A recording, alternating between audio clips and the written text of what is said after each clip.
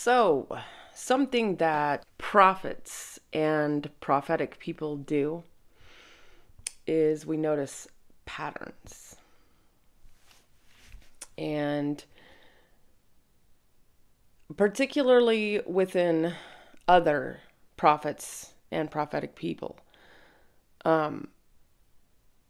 whatever you're called to, you're going to be drawn to. I mean, and that goes for every facet of life. But particularly in the kingdom of God, when you are called to a certain office or when you are called to a certain ministry, you are going to be drawn to what you are.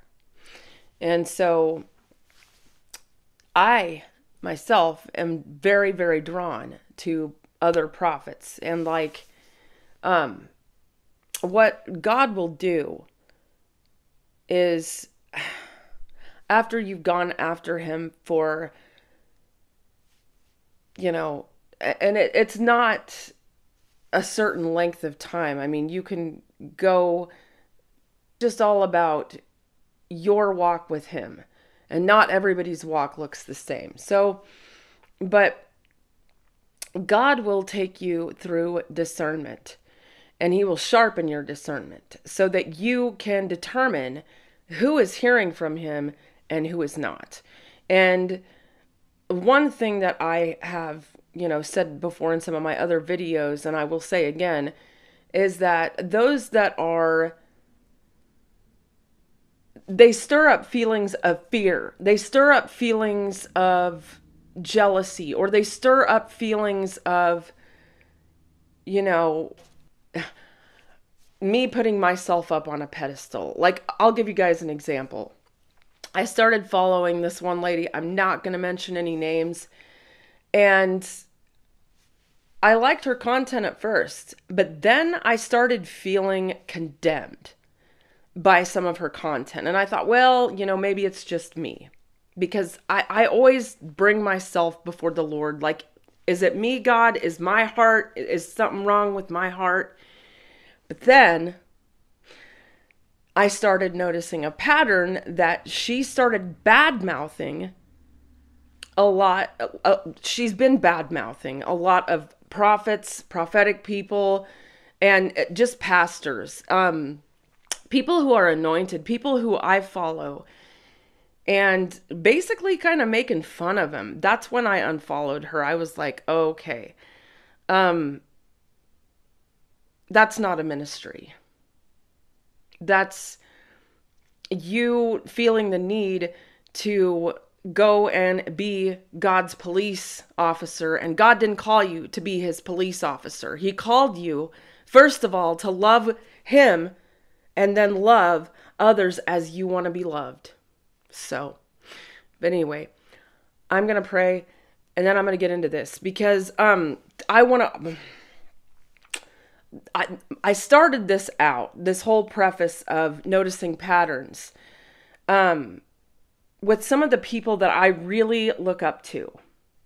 And you can go and look at my featured channels and see, these people probably don't know that I exist, but I look up to them. Their ministry pours into me. And I know that these people are hearing from God. And so,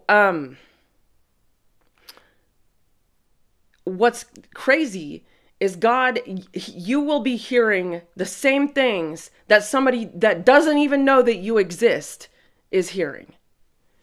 And I happened to watch a reel of Kent Christmas, taken from a whole prophetic sermon that he did just a few days ago. And something that he said was that God is getting ready to judge the wicked.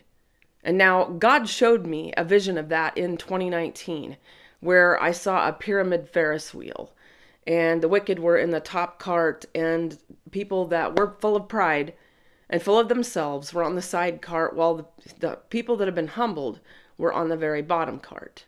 And that whole thing shifted. The wicked were thrown out, and the ones that had patted themselves on the back and full of themselves were pushed to the bottom, while those who had been humbled were exalted. And something that Pastor Kent said was that we are living in Isaiah 60. Now, I have said that. I have videos. I think that it's called something about Isaiah 60 is a now word. I think I did that video like 2 or 3 years ago. And I'm not saying that to brag. I'm just saying I heard from God. He heard from God. And there's a lot of people out there that are also hearing that or along those lines from God. And so that can't be a coincidence. Another thing that I want to say is that prophecy is timeless. And what that means is, when you can look this up in Ecclesiastes, basically history repeats itself. You know,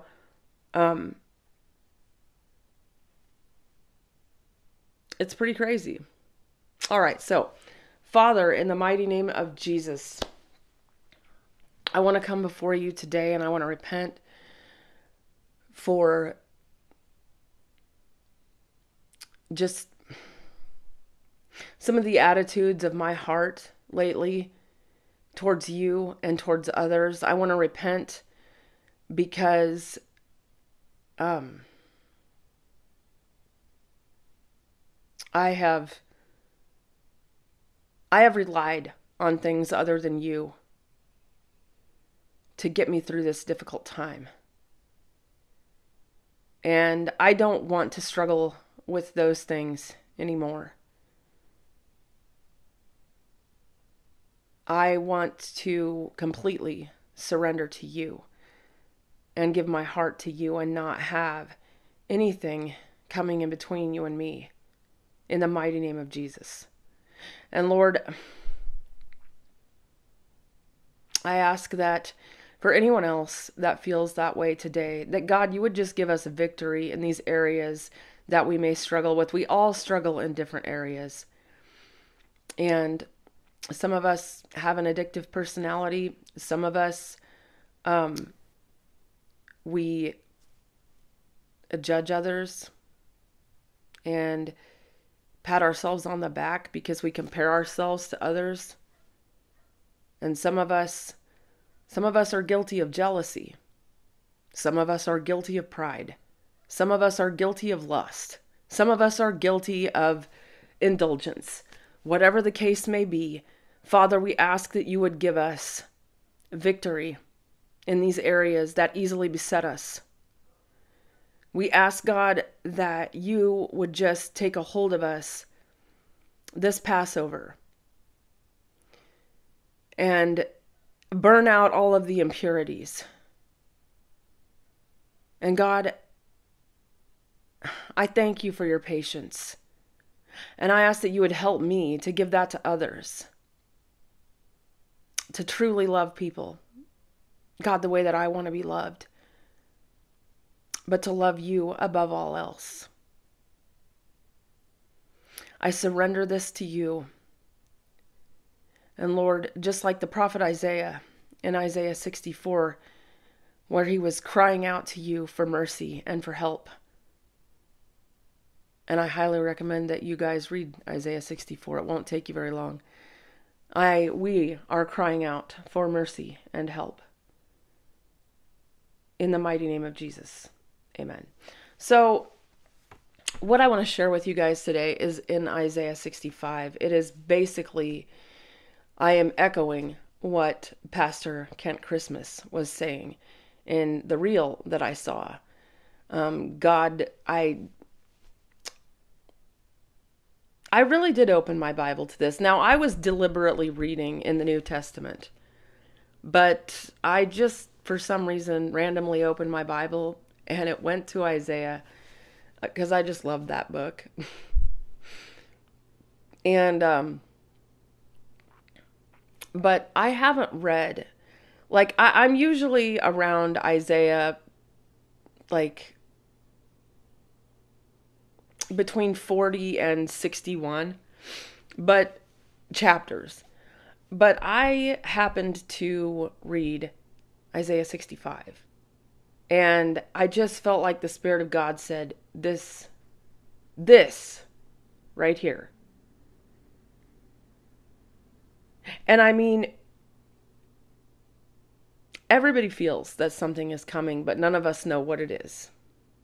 And God is doing that on purpose, so that nobody can claim that they knew. Nobody can pat themselves on the back and be like,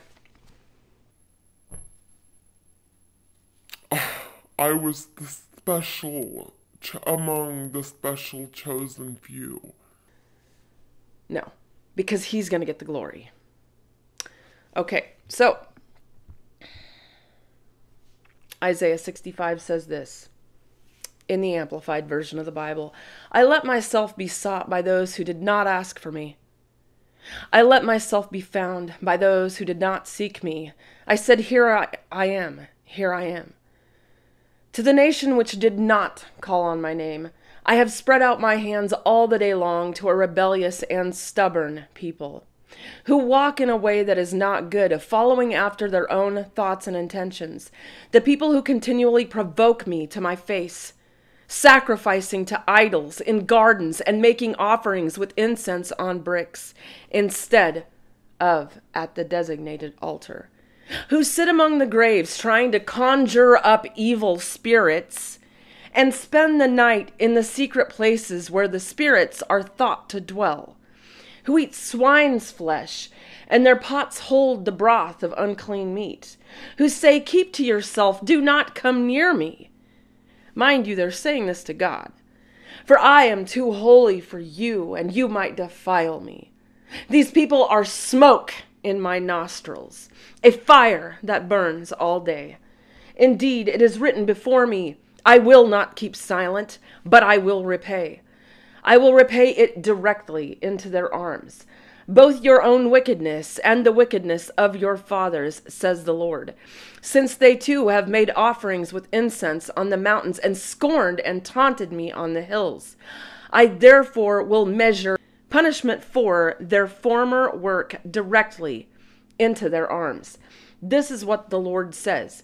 As the new wine is found in the cluster, and one says, do not destroy it, for there is a blessing and benefit in it, so I will do for the sake of my servants, in order not to destroy all of them.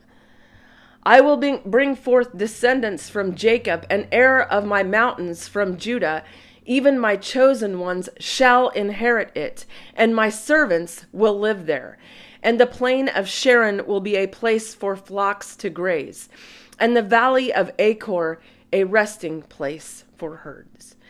For my people who seek me, who long for me and require my presence in their lives. I'm going to repeat that in case you missed it. This is for my people who seek me, who long for me and require my presence in their lives. Those are the chosen of God. Okay. But you who abandon and turn away from the Lord, who forget and ignore my holy mountain, Zion, which means the dwelling place of God. And so if you have come to him and you know him through a relationship with Jesus, then you are the dwelling place of God, who set a table for Gad, who is the Babylonian god of fortune, and who fill a jug of mixed wine for many, the god of fate. Now, I'm going to stop myself right there because I want to explain something. This doesn't just mean those two gods, which are fallen angels. It means any fallen angels. Okay, moving along. I will destine you for the sword, says the Lord, and all of you will bow down to the slaughter, because when I called, you did not answer. When I spoke, you did not listen or obey. But you did what was evil in my sight and chose that in which I do not delight. Therefore, the Lord God says this, listen carefully. My servants will eat, but you will be hungry. My servants will drink, but you will be thirsty. My servants will rejoice, but you will be put to shame. Indeed, my servants will shout for joy from a happy heart, but you will cry with a heavy heart. And you shall wail and howl from a broken spirit. And you will leave your name behind to my chosen ones who will use it as a curse. And the Lord God will put you to death. But he will call his servants by another name, a much greater name, just as the name Israel was greater than the name Jacob. Because he who blesses himself on the earth will bless himself by the God of truth and faithfulness, and he who swears an oath on the earth will swear by the God of truth and faithfulness, because the former troubles are forgotten, and because they are hidden from my sight. Behold, I am creating new heavens and a new earth, and the former things of life will not be remembered or come to mind. But be glad and rejoice forever over what I create. Behold, I am creating Jerusalem to be a source of rejoicing and her people a joy. I will also rejoice in Jerusalem and be glad in my people. There will no longer be heard in her the voice of weeping and the sound of crying. No longer shall there be in it an infant who lives only a few days, or an old man who does not finish his days. For the youth who dies at the age of 100, and the one who does not reach the age of 100 will be thought of as accursed. They will build houses and live in them. They will plant vineyards and eat the fruit. They will not build and another occupy. They will not plant and another eat the fruit. For as the lifetime of a tree, so will be the days of my people, and my chosen people will fully enjoy and long make use of the work of their hands. They will not labor in vain, or bear children for disaster, for they are the descendants of those blessed by the Lord, and their offspring with them. It shall also come to pass before they call, I will answer, and while they are still speaking, I will hear. The wolf and the lamb will graze together. The lion will eat straw like the ox. There will no longer be predator and prey, and dust will be serpents' food. They will do no evil or harm in all my holy mountain Zion, says the Lord. Now, the last part of this from verses 17 on, the new heavens and the new earth, do I believe that that is a right away? Not necessarily, but I could be wrong on that. I have no idea. But I do know that there is a reason why so many prophets and prophetic people are hearing the same thing from God about the judgment of the wicked. And why God keeps bringing me back to it, because it's 2 Peter 3:9. In fact, let's go there real quick, because I don't want to misquote it. 2 Peter 3:9 says, the Lord does not delay as though he were unable to act, and is not slow about his promise, as some count slowness, but is extraordinarily patient with you, not wishing for any to perish, but for all to come to repentance. That is why we have not seen the fulfillment of it yet. Let me read that again in case you missed it. The Lord does not delay as though he were unable to act, and is not slow about his promise, as some count slowness. One of those has been me. I will admit it. And I've had to repent for my attitude. But is extraordinarily patient toward you, not wishing for any to perish, but for all to come to repentance. And it should be our heart today. If we truly know the Lord and we truly know his love, it should be our heart to want to see everyone come to him, no matter who they are.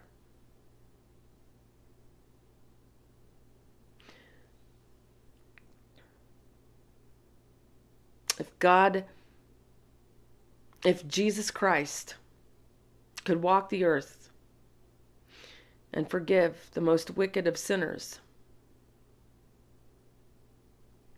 and those who truly repent and come to him, their sins are forgiven.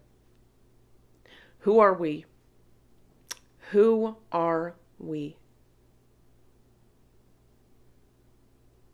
to judge and criticize and condemn somebody because of what we've heard.